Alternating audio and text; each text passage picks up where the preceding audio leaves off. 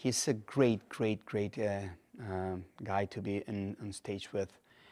He's really nice. He's always helping me.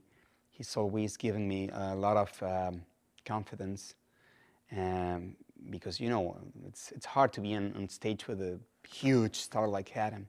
So suddenly to be there with him, I got nervous. And he's always improvising, saying new lines, new stuff, and it's not my language, so it's hard to get involved. I'm trying to follow him, but he's so nice always. He's always giving me new phrases, new gags.